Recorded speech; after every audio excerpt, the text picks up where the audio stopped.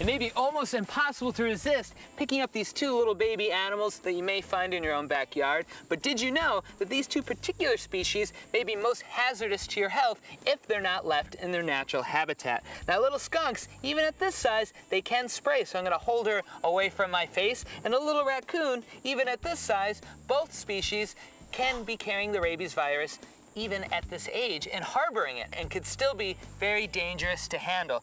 Let me tell you what to do if you see a baby animal in your own backyard. Now, the first thing is you don't want to presume that it's orphaned because the mother could be in the area. Now, if the animal is by himself for up to a day, there's a good chance that he might be abandoned. Call a local wildlife rehabilitator or your local animal control, and both will help you not only save these little guys, but keep yourself safe as well.